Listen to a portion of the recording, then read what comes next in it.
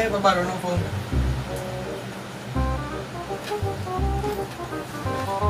$30 na lang?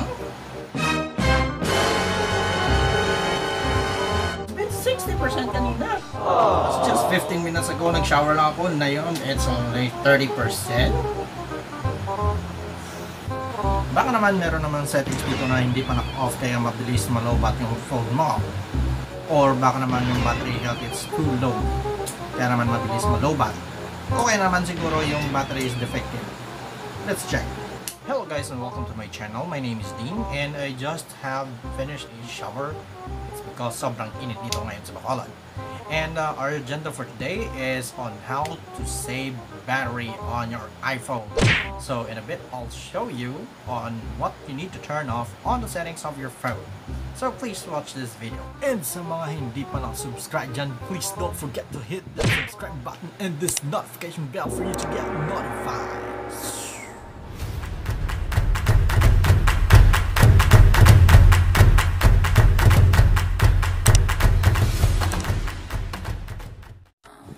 And guys, before we start with our tutorial, please take this in consideration. So before you buy a second-hand iPhone, just make sure first na yung battery is still okay. So I'll just give you the steps on how to check it on the settings of the phone. Para i-check ang status ng battery, just go to settings of your iPhone. Under settings, just look for battery, just scroll down and press the battery option.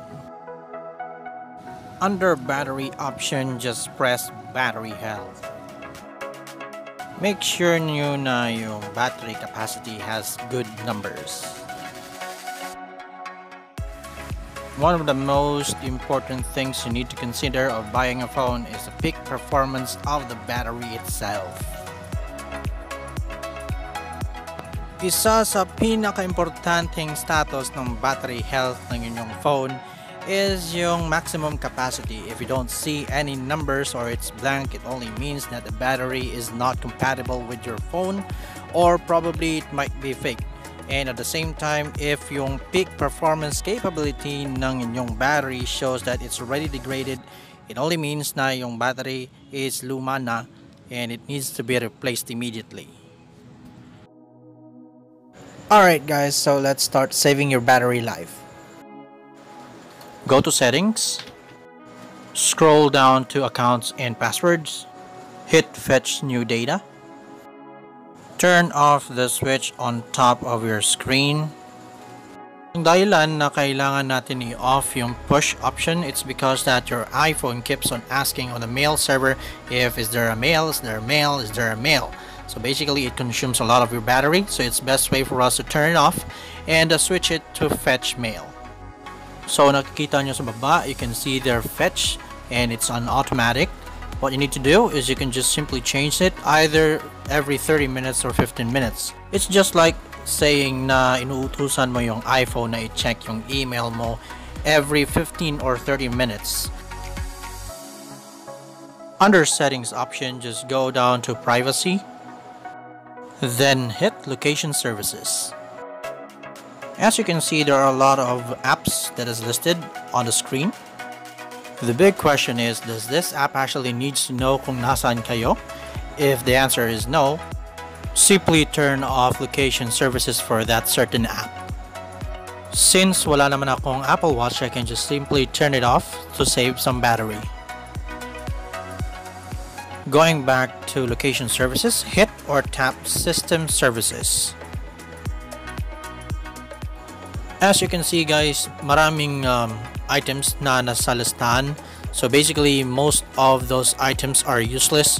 So you can just simply turn them off. So just follow what is on the screen. Actually guys, this is the part kung saan nyo makikita na yung phone nyo ay kumukuha ng lakas sa inyong battery. So it's better for you to switch them off before your battery drains out. Please hit significant location as well and turn it off.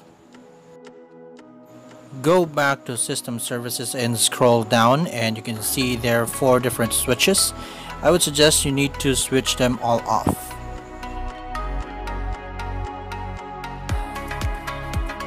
So guys, the next step is turning off background apps. Simply just press and swipe the screen from the bottom to the center part, and then swipe it upwards for it to close.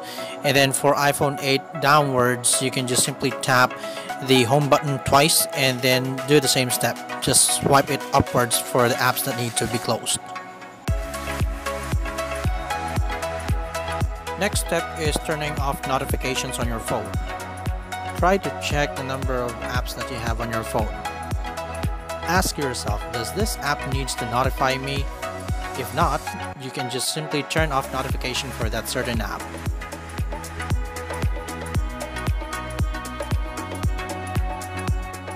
So the next step, guys, is turning off widgets that we don't need. So all you need to do is just swipe your screen to the right hand side and then just tap edit and select the app that you need to remove. Just hit the minus sign, hit the remove button, and then done.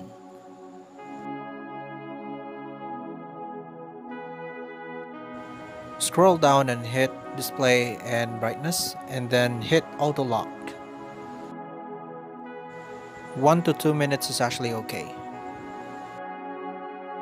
And guys, consider your phone as your own personal computer as well.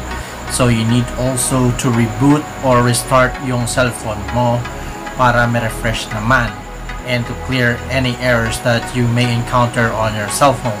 So don't forget to restart or switch off your phone once in a while. And also guys, yung last and pinaka-simplest step na masuggest ko is yung brightness ng phone mo. So all you need to do is go to the settings of your phone, display and brightness, and set it to 25, or that's in between 25 to 40%. In that way you can save a lot of battery as well. It's just simple. Actually guys, this is based on my experience as a technical support as well for mobile phones.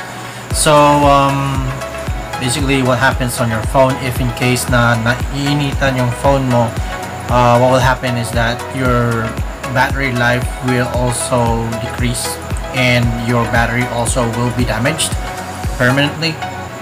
So I suggest that you need to carry yung phone mo on a place which is not really that cold, since basically if you put your phone on a cold place, let's say parang nasa freezer ka, what will happen is that your battery will also drain. So you just go sa lugar na katamtaman lang yung temperature. Alright guys, I would like to say thank you for watching our video, and I do hope that this video gave you a lot of information on how to save battery on your iPhone. So the next time we see you, we will have a mukbang. That's gonna be durian mukbang. And I hope that this time hindi kami makakuha ng durian na puro buto, walang laman, puro balat. Paano masabi? Di pa ba obvious yung binigay mo sa aming durian na puro balat, puro buto at walang laman last time? So this time, Manong, nagbayad ka na ba sa kaibigan mo para sa bagong durian? Walang bayad-bayad yung kaibigan ko yun. Ay, tiwala ko sa iyo, Manong, okay? So the next time pumunta kami dyan sa Libertad para bumili ng durian, I hope na puro laman na makikita ko, alright? And guys, this is the end of my video. I do hope I'll see you next time or the next video.